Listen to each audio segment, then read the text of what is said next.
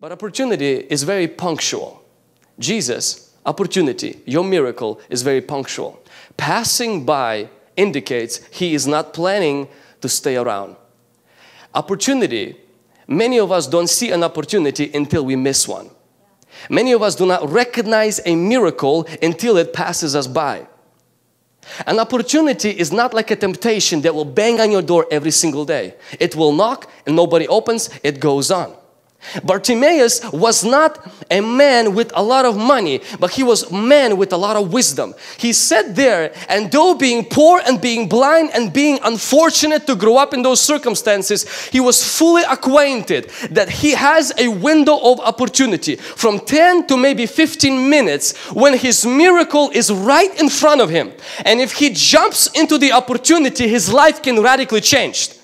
But he knew this opportunity will not exist tomorrow, and it might not exist next time again.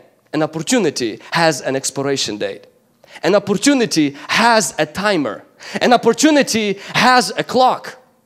It doesn't stay forever. There is a time in a service when Holy Spirit moves.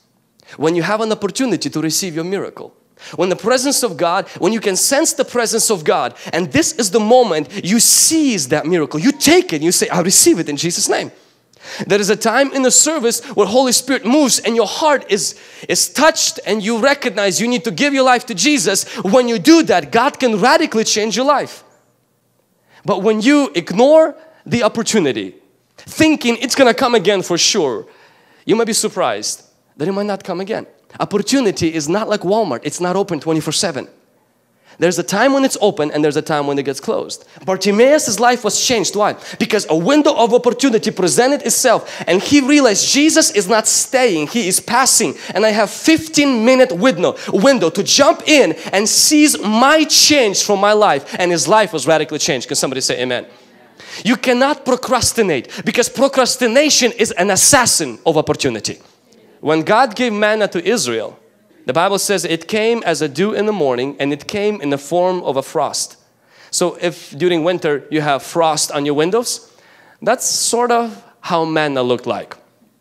Next time when you have frost, don't be tempted to eat it and gather it as your manna. But that's exactly how manna looked. The Bible says there's a little frost over the ground. The fascinating part is that God gave this wonderful miracle, and this miracle would melt away when the sun would rise. So imagine those people who are habitually and in their personality, they're not morning people. And they wake up by 11 o'clock and by 3 o'clock they finally fully get awake. Can you imagine? They would starve every single day. Because God's miracle doesn't wait for anybody. God's miracle comes up and then it melts away when we are not punctual. We must understand an opportunity in your life is something that has a timer. You cannot have this idea in your mind. The opportunity to serve Jesus, to give my life to Jesus will always be there. A famous German evangelist who is a minister in Africa named Reinhard Bonnke shared a very fascinating and a little bit scary story of in one meeting when he was preaching.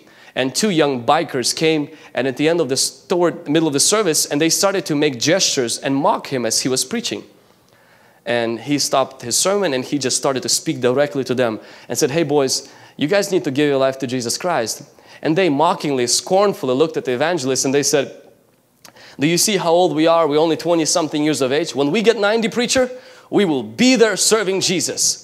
And Reinhard Bonnke looks at them and he says, the problem is that when God gives you the opportunity, that's when you have to jump. You don't know when you're 90 if it will come and if you will have the opportunity to give your life to Jesus at 90. Not that God is not going to be ready to receive you, but you might not have the opportunity. Well, preacher, we will see you at 90.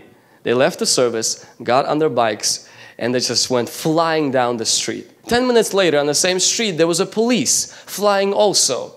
On the crime scene, on the accident scene where two of the bikers were driving too fast, riding their bikes, couldn't make the turn, slammed into the tree, and both died.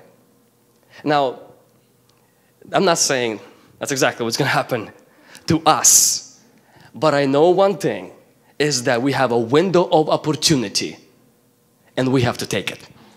When God is calling your name, You can't say, I'll do it at 3 afternoon tonight.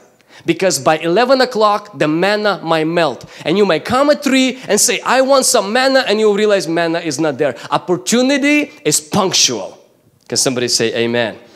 And we must be punctual to seize it.